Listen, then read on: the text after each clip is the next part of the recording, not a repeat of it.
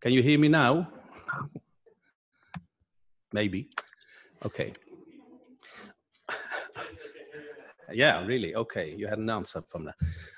On the right side, you see the derived classifications, as we call them. They are somehow, I'm not going into much detail on all these classifications. I'm just giving you a broad picture.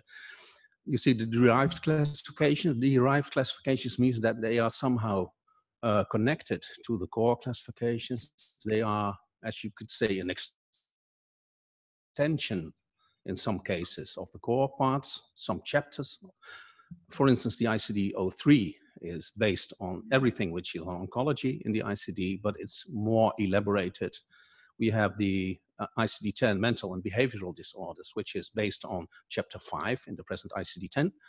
And we have for dentistry, we have an application. We have one for neurology. And I think one of the most important things which we have developed after we developed the ICF is the ICF-CY, children and youth version. At least 2 persons in the room are part of the core team of the developers. Matlide Leonardi and I were engaged in the development of the ICF-CY. And as they wanted to say at the moment at WHO is that ICF and ICF-CY have merged. That's not the case, I can assure you that. There are more than 200 things which have not been solved yet. And one of the most important things why the ICF-CY is so very attractive is it has a very nice introduction.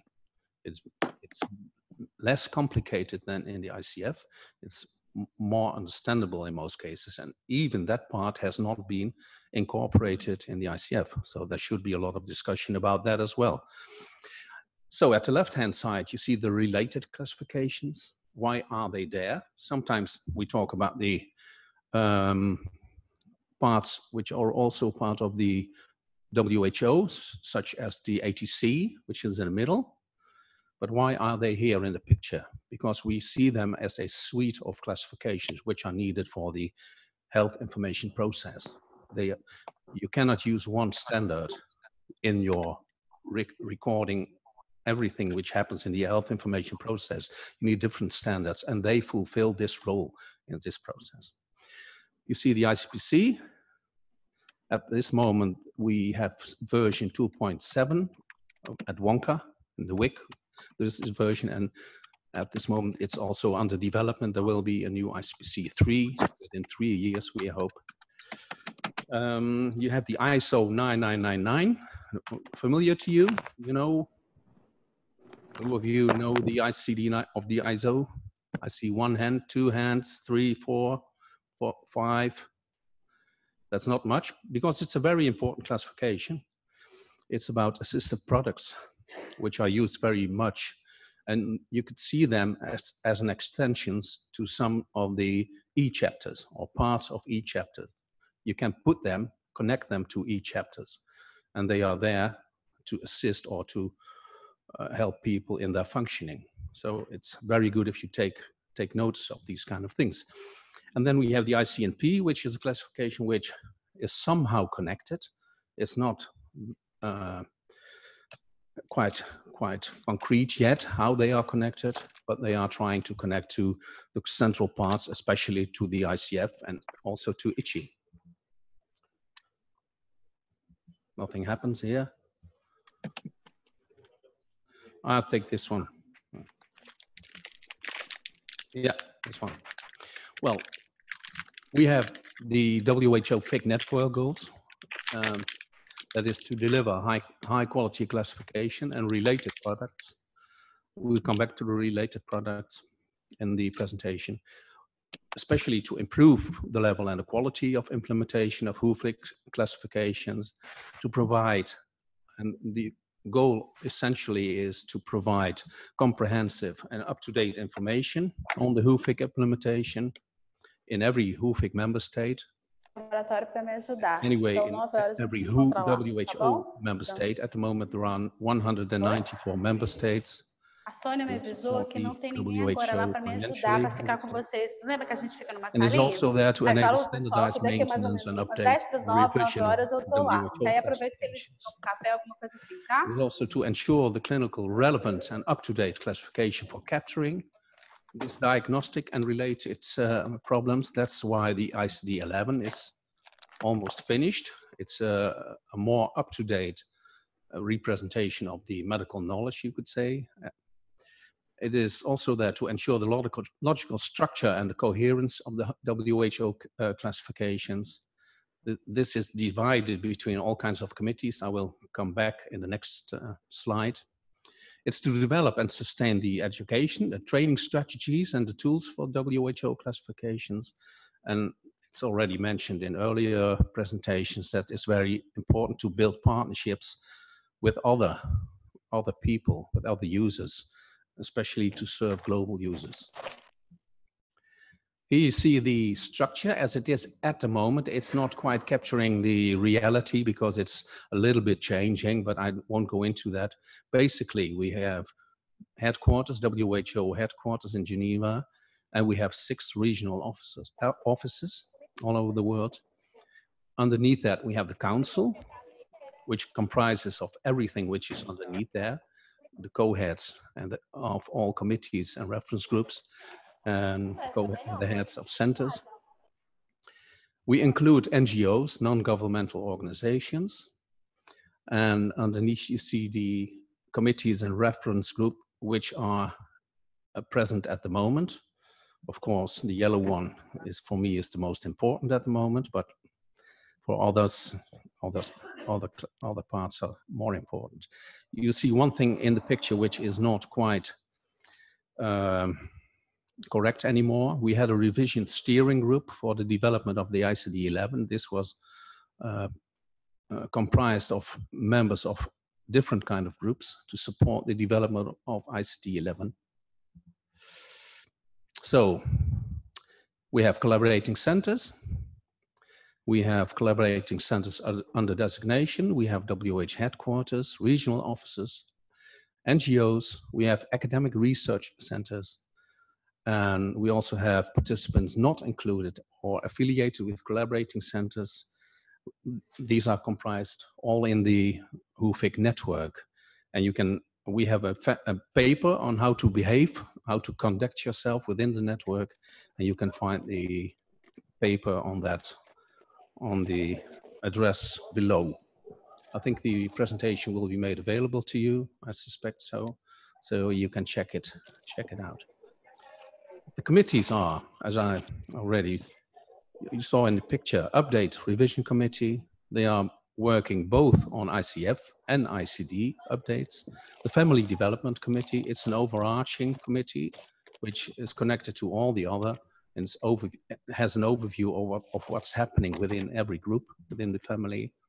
We have the ITC, especially focusing on supporting material, for instance, within this group, the present browser, ICD-11 browser, has been built. And we, of course, have the Education and Implementation Committee.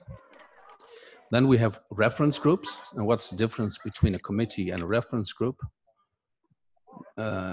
Formally, committees are working groups who have play more, they would say, a more important role. And the FDRG, for instance, is, they say, an advisory group. Well, in practice, it doesn't work like that. They're all on the same level to us. So you have the mortality reference group, you have the morbidity reference group. How do we work? We have a strategic work plan. It's a very formal way of working, but we do have a strategic work plan, an overall plan which defines the work of all members, and it is guided by the work plan we have. At the moment, there are 11 tasks, you could say, within this framework. ICD-11, of course, which is a very important thing, which consumes a lot of time and energy from everybody. We have morbidity, we have mortality. You can imagine that although people are working on ICD-11, ICD-10 still is maintained. Well, it will not be up until a certain time, but now we still have to do the updates for morbidity and mortality. We have functioning disability, a very important topic, and I suspect it will be increasingly important to all the users. And we have Huib informatics, we have primary care, which is a topic within, and certainly under discussion within ICD 11. We have interventions, ICI, as I said. We have the links to print. You heard about SNOMED CT, any one of you? Yes? The same hands? Oh no, different hands as well. Okay, thank you. We have development of the Huib, which is an ongoing thing. We are changing all the time. We're trying to restructure ourselves. We had a very working method of working in silos, and what we are trying to do, we try to get out of these silos and get more cross-fertilization. Not real, of course. And then we have, of course, the Huib implementation. Why is the Education Implementation Committee there? Now, we have some aims. We are there to assist and advise the WHO. You can read that for implementing the Huib in the member states, especially in the member state, but we are also trying to find ways to get them more broadly implemented. We are there to develop the strategies for the implementation. What we try to do, we try to track and provide up-to-date information on classifications, the use of classifications, the level of implementation in member states. What we try to do is to develop and promote the use of Huib training tools as a standard method to get the same level of education within member states as well. So you don't have a different education in different countries. And we are there to ensure that coded health data are consistent. And we also work as an international support network for countries. And what we do is support users with information resources. I will show you that later as well. The strategic work plan for the committee, for the EIC, is that you see them here. I won't go in detail on that. They are not focusing on functioning. This is really on ICD and primary care and ICI. Here we come to the parts of the plan which focus on functioning. And this is where we collaborate with the FDRG. So to promote ICF and ICD together, and education in general, on a very general level. We have an ICF education website, which you already have seen. It's not the EIC website. It has been built within the FDRG by some members of the FDRG, such as Catherine Sykes, and the person you already heard several times. We are developing strategies. We support the users with information, as you will see later on, and we try to facilitate data collection related to every implementation of the classification within the network by using the Huib implementation database. The cross-cutting work we are doing is, at this moment, is mostly focused on EIC and FDRG, and we work together. We have meetings together. We had 2 meetings the last 2 days together on the icfeducation.org, the ICF e-learning tool we discussed, and we discussed the ICD 11 reference guide. Sounds strange, but I will come back to that. This is what you probably already know. You can register there. We will ask you to register. And if you do that, if you have material available, please put it on there as well. Then we have the ICF e-learning tool, familiar to you as well. Who did the ICF e-learning tool in this room? Not everyone. Do it. It's very good. It is finalized. It has been finalized. No, yes, it is as it is now. It's not completed as such that it is. No, you can use it. It has been in a very, very good version. We discussed it yesterday. It has been done in cooperation with the German Center and the FDRG and EIC. We have started to do the translations. There were already translations underway, but they have been done based on the old old files. This is a little bit worrisome. Some countries already did the translation on the latest version, and the other one need to cross-check their translation with the latest update. As for the ICD-11 reference guide, you have a functioning part, a supplementary V codes for functioning in the ICD-11. And well, the main reason to do that is to introduce users of ICD into ICF. That was the main goal, to do that. At the moment, it contains about 47 categories. There should be 48, because one of the most important is missing, and which is? That's it, education, it's missing. We don't know why that is, but we will come back to that. And this reference guide, it contains a number of case studies on how to use ICF in combination with ICD-11. And yesterday we worked on these case studies, and they seemed very problematic, but it was a very fruitful way to work together on this reference guide. And I think we accomplished a lot yesterday, and I think it's almost finished. And what I think is most important is that it will also have some reminders, not only in the ICD-11 browser, but also in the reference guide, that if you want more information registered on functioning, please go to the ICF. Please use the ICF. Don't use these 48 codes. I will not explain how the 48 or 47 codes now, but in future 48 codes. We have the Huib implementation base, which is a very generic way of collecting data on country level. It's not collecting ICF implementations on a country level. So you might have 10 different implementations in a country. It's not collecting that. It's asking if it's used on a country level and how it is used on a country level and what it is used for on a country level. So they're very basic questions. And if you are in a country where this information has not yet been put into the database, please try to contact the person who is responsible for the ICF, or at your ministry maybe, or if you have a collaborating center, they mostly are connected to us. We know they do, but this is how we try to collect information to make it available to a broader audience. The Education Implementation Committee, we have several meetings. We have at least a yearly annual meeting, and we have a mid-year meeting.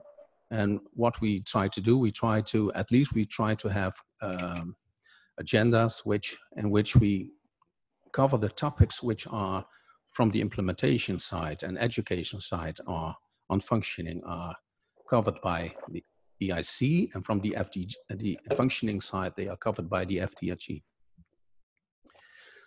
You can find information here. It's not very updated. It's raining. Okay. You can find information here. It's not very up to date at the moment. Okay. And I checked it and I thought it would be all there, but some information is still actual information. You can go to the line underneath, the cdc.gov, and you can find information on everything within which we handle within the EIC, but you will also find these topics about the ICF. You will find a general introduction on ICF, an information sheet you will find there, so they might be very useful for you as well. So, thank you.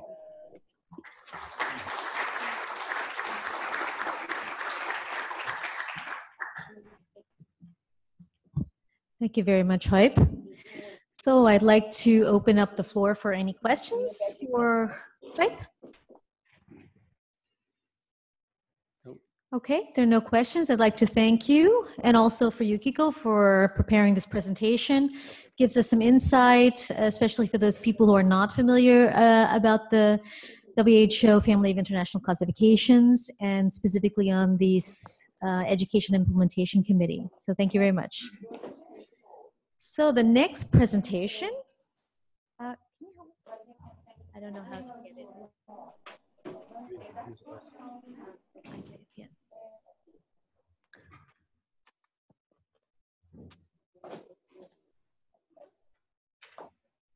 Okay.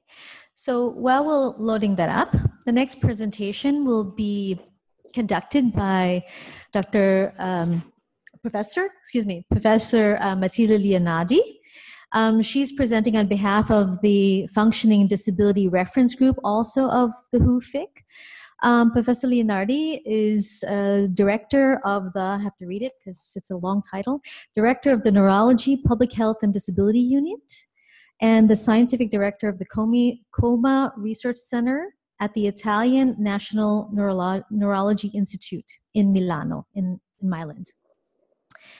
And she is co-chairing the FDRG, or the Functioning Disability Reference Group of HUFIC, together with Professor Hae-Jung Lee, who is a professor of physical therapy at Silla University in Korea.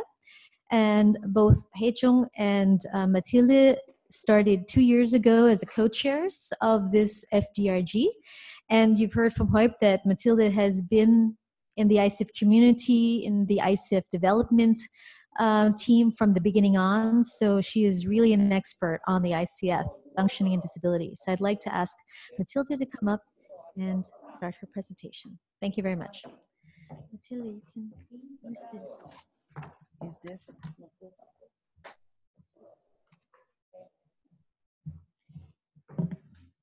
Thank you very much. It's first of all my duty to thank on behalf of myself and Hae-Jung, the organizers for this. So Liane and Melissa and Michaela and all the team from the university and from all the collaborating centers. So thank you very much. It was a pleasure to be here. And I will say that my presentation will be on functioning, and it is the result of many people thinking together, working together, and it is also an input I would like to give, because what Huib didn't say in his comprehensive presentation is that we work as all the WHO committee and things upon request of governments. So if government require to have ICF, then it will be a good thing. So let me make a step and say from where we start. The story starts from Louise. And Louise, she is a girl with Down syndrome living in KwaZulu-Natal, which is a part of Africa. And during the development of the ICF-CY, the field trials, the group of experts went to KwaZulu-Natal. And there we saw her. She was with the family, many brothers, and living in a remote village. Nothing around, streets were on powder. And we were asking the family, what is she doing? I mean, what are you doing? Oh, that's so great. We found a core. She sings. I mean, she cannot do anything else. She cannot even dress herself in her room, but she sings. She has a beautiful voice. So we've been teaching her to go to the near village and to sing. And this is why code B340 has in the ICF-CY the description where inclusion says function of the production of notes and range of sound, such as singing, which is for me dedicated to Louise. Many codes comes from a story. And in a sense, codes also tell a story, because it's not just a code. Within a code, you have stories that made us to define these codes, but also stories that when you see them, are described by this description. So in a sense, we could say that Africa gave singing to ICF. And however, I will say that this presentation is really to say that healthcare is rich in innovations.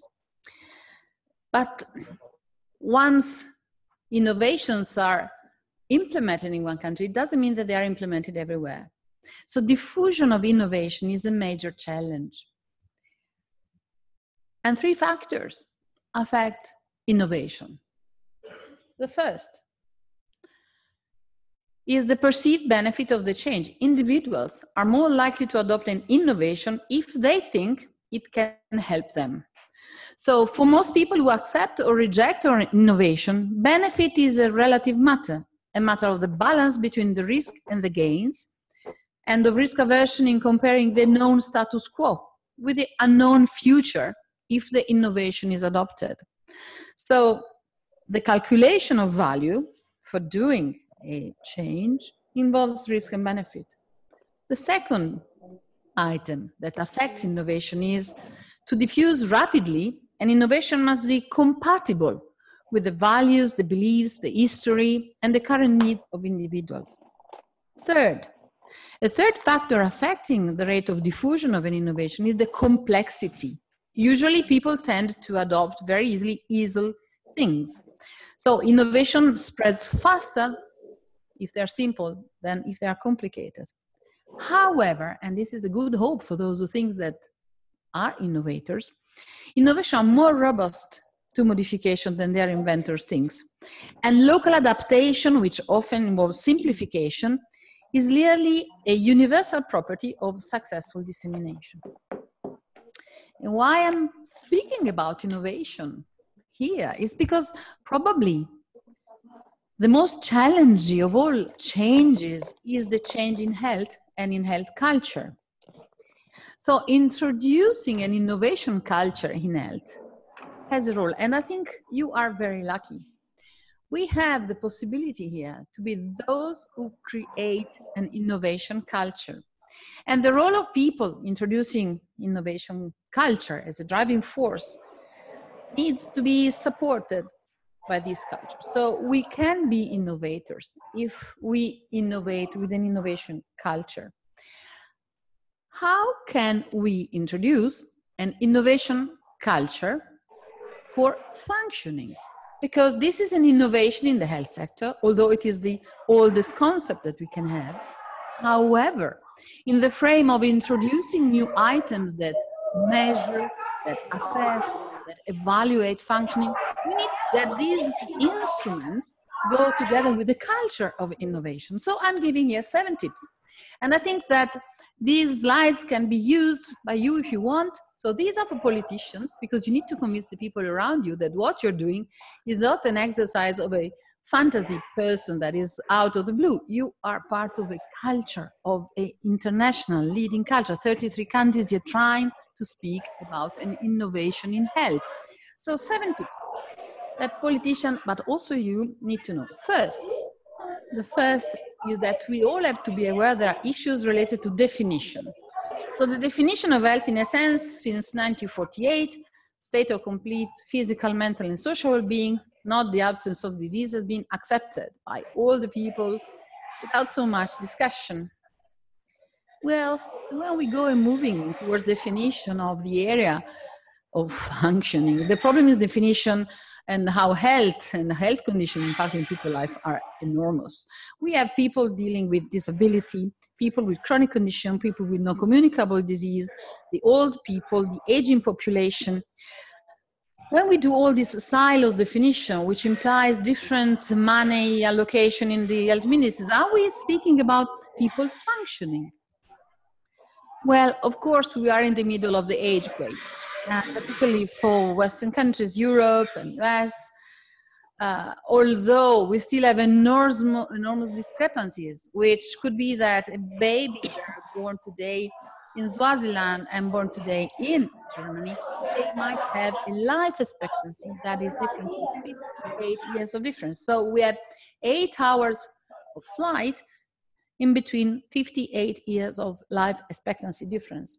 And beside these major differences, the world trend is that the population is certainly aging. And if we see the darkest red in this picture of the world, and we think that 2050 is only 32 years ahead, we see that the darkest, the oldest is the population. And look what's going to happen in 30 years from now. The population of the world, look at China. I mean, China is going to have an enormous impact in terms of epidemiology. So aging is going to affect. But something very interesting that comes from the WHO is that whatever is your life expectancy, your body is knowing a physiological decline in functioning. So these dots, they do represent countries, different countries.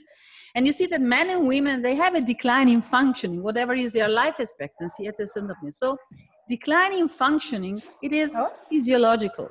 And however, we also know that this decline in functioning can be kept through preventive at primary, secondary, tertiary level, can be kept higher, and that the level of disability, that is the disability threshold, can be sort of avoided if we intervene with things such as rehabilitation or improvement in quality of life, so we can keep the functioning of people, which is a physiological decline, or if you have a disease, it's even worse than the decline, we can keep it up. These changes in the epidemiology also make that where we are going to innovate has some standard. Usually, the life of people is divided in ages. You have the first part of which you have education, 20, and usually you have from 20 to 65, you have work and family, and then you have the leisure. What happens is that you have the so-called longevity bonus, which is 20 years plus in many countries. So maybe when we speak about how life is divided, we should think that we should change this organization, and we will need to use this longevity bonus somehow and split and organize life in different manners. And this is related, it's a cycle life plan. It's related to the fact that demographic change opens a lot of opportunities for innovators, also for industry, but for innovators. We can introduce ourselves in these changes that we have in the world and that are provided by the different things. And so, for example, we have to innovate the system for the delivery of healthcare because the population is changing. And it is changing. And this is captured, for example, in the global strategy of aging. They introduce the issue of functioning as one of the elements to evaluate when you look at aging. So functioning is an indicator how people decline in aging. And in the global strategy and action plan on aging, you will find functioning as one of the things. But the other big change that we have is that the medical model, the one that was considered for more than 100 years, the body and the person as a car where health condition is provoking a problem that you can repair and then the cars go. This model, which is fantastic, which allowed us to have the advancement in surgery, in antibiotics, is not working so much anymore in the new epidemiological scenario where more and more you have the issue that biomedicine alone is not enough. First of all, because more than 50% of the world lives with chronic diseases, one or more, but that is it. I mean, how many people in this room have headache? I mean, I think if I count you are 100, at least 10 of you have headache, and at least, as you're very young, only 3 or 4 have back pain. However, in population, these kind of chronic diseases, diabetes, obesity, they are increasing. And chronic diseases are creating what is called the epidemiological transition. So we have on the one side, the changes that are related to aging, but also the chronic disease. As a chronic condition, they are not passed from person to person, long duration, and generally slow progression. And of course, chronic disease impact on many areas, but for example, for Europe, I'm sorry, I don't know what happened with the slide, but for Europe, I am coordinating a project in 22 countries, and it is on employment and chronic condition. And we are evaluating the impact on employment of chronic condition. And with 22 governments, we're trying to think what's going to happen in Europe now that the baby boomers are reaching this age. So we cannot speak about mortality, we have to speak about functioning, and functioning is entering into the debate. Within a frame, the frame of the UN Convention. The UN Convention has been ratified, and that's a tip I want you to take home as a take-home message. Almost all the countries that are represented here have governments who have ratified the UN Convention, meaning that they said that people have right to access to health, right to work. But you know, sometimes having this frame is not enough.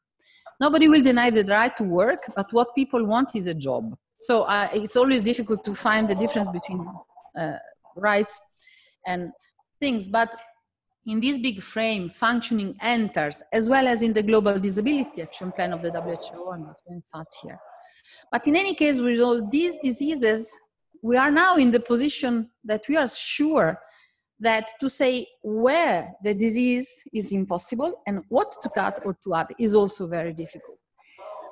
And this is going away from the biomedical model, completely away, because this is something new, something that goes with the other element that is very innovative, that is the biopsychosocial approach, which is the second tip. First, scenario is changing and definition are changing. Second, the biopsychosocial approach. We are now celebrating our 17th. We are still teenagers with the ICF. However, we are improving. And next year we'll be adults. So, I mean, we are almost in the phase in which we can start to count more. And being a teenager still, we are part of the family, but we are not the baby. The baby is the ICI, the International Classification for Health Intervention, that is going to be delivered together with the ICD-11 in the next year. So we're becoming not sort of the youngest of the family anymore. And although we are very relevant, I think together with our little friend and sister ICFCY, we are trying to work. I think that Huib presented to you, what do? We take the codes, we think on the codes. Codes changes. Codes are not just numbers with alphanumeric entities. They have a life and they change because people change, because epidemiology change, because we need and to understand that things change. Last year in South Africa, we launched the ICF 2017, which is available on the WHO browser, which was taking into account all the novelties that came out from 2001 when we approved first the ICF. ICF, ICD, and ICI are part of the family and they compose the information base. But then we're still speaking about innovation, which is my point for this presentation. And in these elements, ICF is not really entering, because while ICD is compulsory, ICF is not compulsory. So governments don't put ICF into the health system information, which will be our goal in the future. And we really like this biopsychosocial approach to the ICF. We think that it helps a lot to think about innovative approaches. Also, we also are aware that we sell the possibility to code and classify the health condition and the functioning. Also adding to functioning and to measure of functioning other instruments that are already available. Okay, you can have the ICF checklist. It's just a selection of codes. We have a practical manual that is helping us. It is available on the web, and it is a practical manual that tells you how to use this classification. We have the ICF courses, mostly used in rehabilitation, but certainly widely used for also disseminating the concept. We work a lot on these classifications to develop all these instruments. For example, in Hamburg, we will never forget that we've been working on the important element, which is really innovative. In the ICD-11, for the first time, we will have an introduction to the ICF. And this will be done by what has been already mentioned, by having at the end of the chapter, chapter B, the chapter on functioning entities in ICD-11. There are 48, and they were taken from body functioning, structure, and activity and participation. They should only be used without qualifiers, just to let people know that there is a functioning issue in this diagnosis, and then you can combine with the ICF the complete profile. So the importance of defining a profile of disability and function is not only to treat the problem, but also to address people's needs in relation to their lived experience in their own context. So the best indicator of treatment needs and service outcomes is a profile of functioning. We always say that the interaction is what counts, and this is very good. If the scenario is the scenario of chronic disease, the biopsychosocial determinants are those that allow us to define some actions, as also to define possible evaluation of indicators. Once we use the biopsychosocial approach, we have a description of the global picture. We say we have an holistic approach to the person. And I would say then that we are moving from genomics to proteomics to functionomics. And functionomics, and I take Stefanos that has been inspiring me for this, that it is part of the innovation.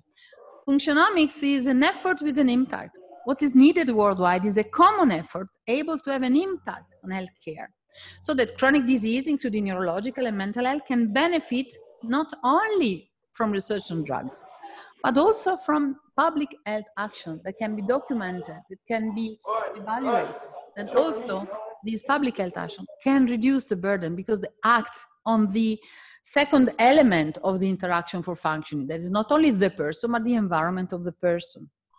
So then we know that health is influenced by the environment, as it is not only genetics. So inequalities in social condition give rise to unequal and unjust health outcome for different social groups. So these inequalities determine the level of functioning. And it is difficult sometimes, we forget this, we go back to the medical model and we stay on the medical model, but the level of functioning are also determined by inequalities and by the so-called social determinants. If you're rich or poor, if you're a man or a woman, if you live in the country or in the town, if you have education or not, the kind of housing you have. These social determinants of health are not fixed. Sometimes we have very fixed diagnosis, but what it is around the person with a fixed diagnosis can completely change and can be subject to intervention. The fourth tip for introducing and innovate with functioning is the integrated approach to care. Acting on functioning means a major shift in health and social care, and this shift is based on three elements: having the right information to make a decision, having the right incentive to make the right choice, and having the right capacity to deliver the outcome. Of course, once you measure something and once you define something, you need to know what to do. It's not only enough to say that that is the problem. And the major issue is the complexity and fragmentation of health and healthcare model across countries. We don't have in Europe, for example, a country that has the same system as others. From different continents, we have different objectives, and we have heard colleagues before in the session on poster, many different realities. So we need a coherent system that also doesn't have to forget inclusiveness. Because of course, technology will help us, but technology can create the so-called technology divide. So are we inclusive once technology is evolving? I mean, we don't have to forget. If we want to be innovative, we have to take care of everybody using the best of technology. And having very clear in mind the paradox of cold hand versus the warm hand. The more we introduce technology and the more we in the pathway of care, the more science proceeds and technology proceeds, we can say that we are looking at a new paradox that is coming out. A lot of efforts and investments are, of course, in technology. That is part of the solution of taking care of people that have a problem of functioning. They don't die anymore. They live forever, but they don't live without health conditions. And technology can enable people with disability or aging or fragility or communicability to stay active in their community. But technology cannot replace the human dimension of caring.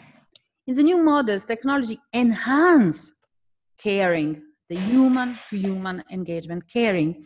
Technology raises concern about the cold hand versus the warm hand and the loss of interpersonal relationship. We hear a lot, at least in my country, Italy, that, for example, the development of new robots is going to replace the care because we don't have enough family members to take care of people. So there is this increase in the different robots. For example, beer robots is used for mobility impairment. Then Pepper robot is used for hotel reception in Japan. And one robot is used for people with Alzheimer, and Romeo is used for old people and is sort of cuddling them with nice words. But this cold hand will not replace the human interaction. So technology can only be an instrument of social innovation, and it can streamline processes and free up administrative resources, but we do not have to forget that they cannot be replaced. And it can be supporting workforce development of new professional skills or other things, but not replace. The sixth tips is to think about age-friendly homes. And this is very interesting because the healthcare and healthcare system are shifting from hospital, this is for acute, towards this long sort of care. Which is very nice. I think is a key point, but o diapasão. Adapt. Pode desligar o seu microfone. Homes are not empty boxes. Family members in these homes, otherwise these homes are not enough. And the definition of age-friendly home depends on the needs of the occupant, but include general accessibility and, for example, other issues that can be modern. Gente, deixar as coisas de vocês lá na outra sala, incluindo o celular, vocês podem ficar com a folhinha para estudar caso queira. E voltem para cá para a gente poder começar, the tá? building stock in Europe today is not fit to support the shift from institutional care to home-based independent living model. Some 78% of houses in the UK and 90% in Germany are not suitable for independent living as they contain barriers for people with emerging functional impairment and chronic condition. They are not equipped with the necessary digital infrastructure required for connected care services. In Germany alone, and I took this data as I was hosted in Germany, the need for age-friendly houses exceed 2.5 million already today. And in the Netherlands, there is an estimated in 2019, we need to convert 330,000 homes to become age-friendly. So when we say we move health and we open health towards an integrated hospital-based, towards community-based, for some countries who have in advance, we have forgot that this kind of data should be taken into account before making the plans. So for some people, these stairs are Everest, and it is true what it is written in a stair of metro.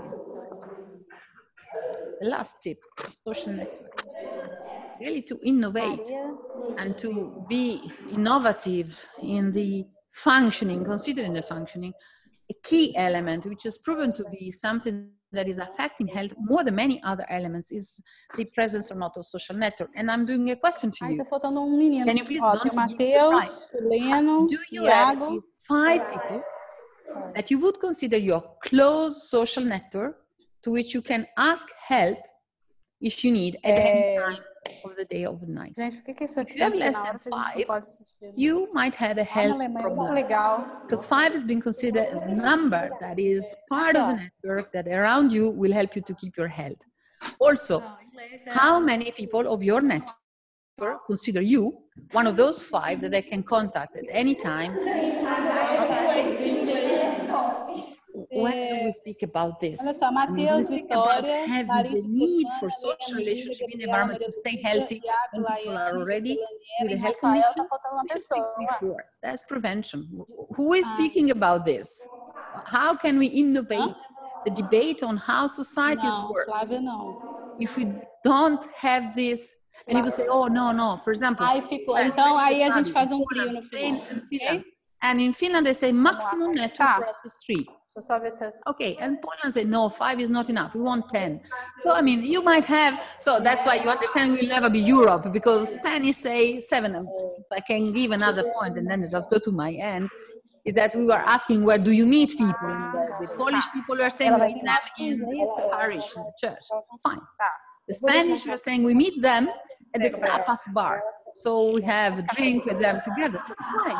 And the Finnish colleague, they were saying, we meet them in the malls. So, I mean, I would say this is how people encounter others and how you create social network. And social network is not independent from health. It has been proven by studies that, in a sense, the culture of functioning tells us something that nobody has to be left behind. This is beautiful Caravaggio that I love. And the common aim for functioning is participation. The culture of functioning, introducing the innovation of culture of functioning, is that the aim is participation. So functioning is the future. To create a future that is different from its past, health needs leaders who understand innovation and how it spreads, who respect the diversity in change itself, and who can nurture innovation in all rich medical. This is where we can enter in the ICF. We can enter into a culture that understands that things are not as they were before the big economic crisis of 2008. Everything changed. And in this new world, with different changes, with different speed, globalization means that we share also good things, not only... A gente está esperando só a funcionária chegar para poder começar, using ICF in this new world with this innovation in our background means that we adopt the biopsychosocial vision of disability functioning in human being. So speaking about functioning today means to adopt an integrated vision of the person in all the aspects. Person, the inner health, the environmental health. The biopsychosocial vision is, as proposed by the ICF and framed by the UN Convention, it is what we need to introduce. Where it is not there, that's an innovation we are mandated to do. Only considering all phases of life. Children are often excluded by this talk about innovation. And I think, and I really claim for a children eye in the group of people like you that are the innovators of the ICF. And I think innovation, this is from the Sistine Chapel. Innovation is defined as the process of translating an idea or an invention into a good or services that create value. So the great innovator, he is God. But I have to give you a tip. Michelangelo was painting the Sistine Chapel, and he was really thinking that, in fact, innovation comes from the brain, from the human brain. But he could not say that. He was in the Vatican, he was painting this important. And at the time of Michelangelo in the 16th century, the logos, the idea, was meant to be in the right hemisphere. And it is in the 70s that a neurologist watching at the Sistine Chapel then discovered that maybe Michelangelo introduced that you can really innovate if you use your brain. And in fact, what it is pictured in the Sistine Chapel, it is in fact a graphic representation of the right hemisphere with all the structure of the brain. This is what something said. Of course, as a neurologist, when I heard this story, I said, okay, I don't know if it is true, but it is and I was mentioning this to a congress where I had a colleague, a cardiologist. I said, no way, Matilde. The real innovation comes from the heart. Because Michelangelo didn't want really to paint that the brain is giving the sense to man. It is the heart. So I decided I let you choose whether it is the brain and the heart. But I have to close. I started with Africa. I have to close with Africa because Africa is bringing everywhere I go. I present this because I think this is crucial. It brings the ethical dilemmas. We use the classification, we use ICD, we use ICF, and we have a key question that arises from knowing. And the key question is, now that you know the barriers, what are you going to do? And that's the point. I want you as innovators to go around and do something. Thank you.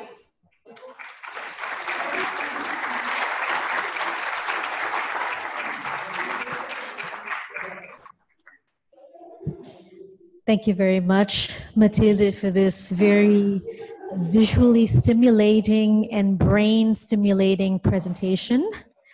Now it's your turn to stimulate Matilde's brain and her vocal skills. So, questions for Matilde? Yes, Tora? No, you can just say and I'll repeat your question.